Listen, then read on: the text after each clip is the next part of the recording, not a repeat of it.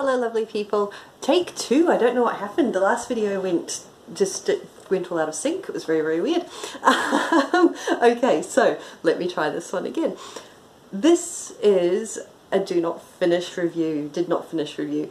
Do finish the review if you're enjoying it. So the reason that I tend to do not finish books these days is either the writing's so bad I can't get into the story, or the writing's beautiful but I just don't really care about what's happening. And I have had a few of those where I've been so sorry to put it down because it's been just wonderful, gorgeous prose, but you used to sit down and go, who was I worried about? What was happening? Who am I caring about in this book? I can't remember because it was just all like lovely floaty prose. So yeah. For years and years I refused to DNF a book because I do know firsthand just how much work goes in and how hard all the writing and rewriting and editing and re-editing is. So I did persevere for a long time, but these days I am now older and life is shorter and life is too short for bad books. Or for books I don't enjoy, let me rephrase that. So this one I was so excited to read because, as you may remember, I did do a post about science books and how much I enjoy learning about science now that I'm no longer in school and no longer get tested on it. And this one I thought would be fantastic. So the canon, the beautiful basics of science.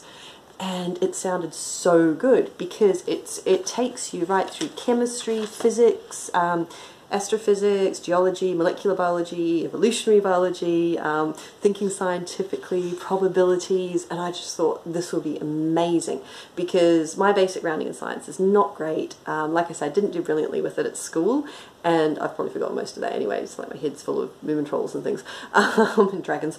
So to me, something like this was just ideal. So I was very excited to start it.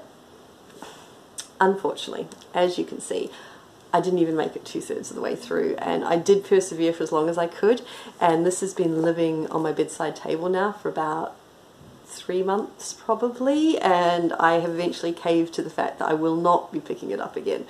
And I'm really disappointed in that because I loved the idea of a book which took the basics of science to my sort of level so that it was something that I could build on, and I thought that was going to be fantastic.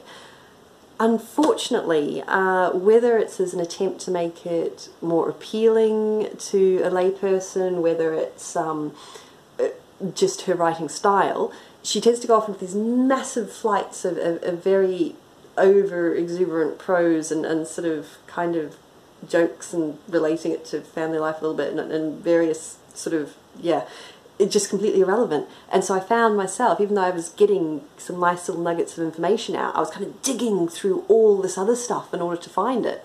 And I got bored. I got bored with digging through everything in order to find out the bits that the book was actually about. So yeah, I just got bogged down and stopped. And like I said, I'm really disappointed in that because I did think it would be a fantastic book.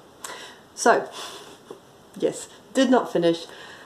Quite disappointed, but yes, let me know in the comments if you have a book like that, or if you've read a book like that which takes, you know, scientific knowledge and gives you the basics of it and says, okay, here we go, we can start from here, for someone scientifically challenged like me. And otherwise, if you have read this book, let me know what you thought about it and if maybe I should go back to it and give it another chance. Okay, yeah, thanks so much for watching and we'll see you next time.